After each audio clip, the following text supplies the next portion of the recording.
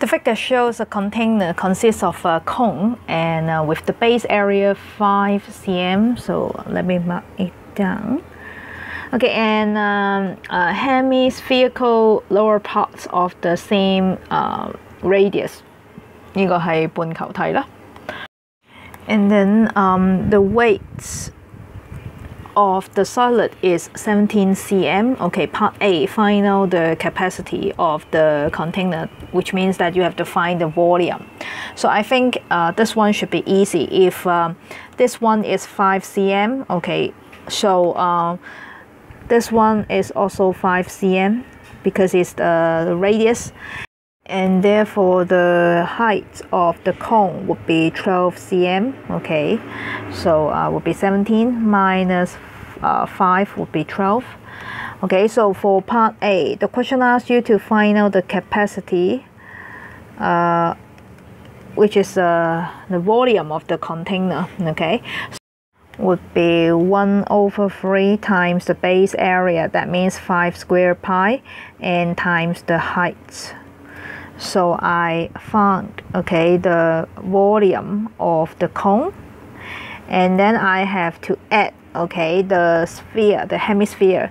So it would be 4/3 pi r cubed. So r is 5, and then because this is a hemisphere, so I have to divide by 2.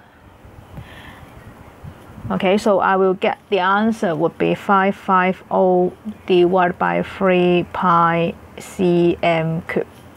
So this is part A. And part B, the question asks you to find out the materials used. Okay, so the area, okay, the surface area. So if I want to find out the surface area of a cone, so this part will be pi RL. Okay, pi RL. So how to find out L? Okay, how to find out L? So would be I have to use the Pythagoras theorem. So it would be pi R and L. So L I have to use the Pythagoras theorem. So it would be 5 square plus 12 square. And then plus, okay, 4 pi r square. So would be the surface area of a sphere. And then because this is a hemisphere, that means I have to multiply 1/2 or divide by 2. Okay, so I will get the answer. This one would be 65 pi. And then this one would be 50 pi. Okay, so the final answer is 115 pi cm square. The figure shows a cone of ice cream. The part inside the cone has the same volume as the hemispherical parts above the cone, so which means that the volume is the same. Suppose the height of the cone is h cm, so which means that this part is h. And the radius is r cm, so which means that this one is r. So part A, the question asks you to find out r to h. Okay, so the volume of the cone would be 1/3, okay, times the base area. That means r squared pi times h. So this one would be the volume of the cone. And the volume of the hemisphere would be 1/2 times 4/3 pi r cubed. Okay, so both sides you have 1/3, so you can cancel out. And here you have r squared, you can cancel out. And then you have pi, you can cancel out. So which will give you left hand side is h, and the right hand side is 2r. So the question asks you to find out r to h. R to h, which means that the question is asking you r over h. Okay, so it means that you have to throw the h to the right hand side, and then you have to throw the 2 to the left hand side. So r to h would be equals to 1 to 2. 呢一度咧要注意啦，好多同學都會計 rate and ratio 都會錯嘅。條題目咧係叫你咧係要計 r to h， 咁即係話你要將個 h 掉過嚟，咁即係將個2咧就掉過去，咁所以咧係1 to 2。Okay, and then for part B, find the ratio of the curved surface area of the cone to that of the hemisphere. So once again, I have to remember the formula. So the curved surface area will be pi RL. So what is L? Okay, L, which means this part.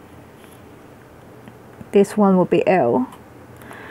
So if I use the Pythagoras theorem, so I can express, okay, I can express L by h squared plus r squared. So this one I use the Pythagoras theorem.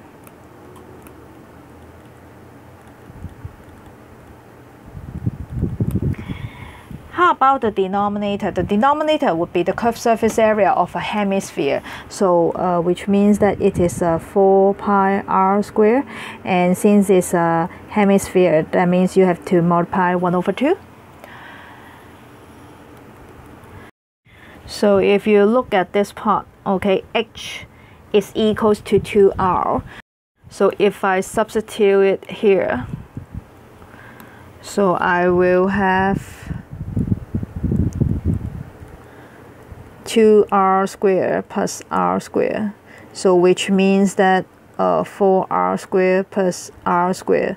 So would be square root 5r squared. Okay, and I will get square root 5. Okay, and then r squared. And then I take the square root. 有 square 有 square roots， 咁即係冇事發生啦。So I can take out the r. So would be equals to r square root 5. So I can substitute it back to here. Okay, and then I can simplify it.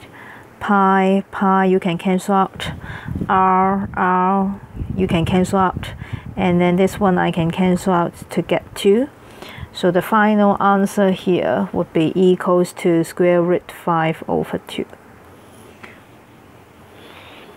So therefore the required ratio would be square root 5 to 2.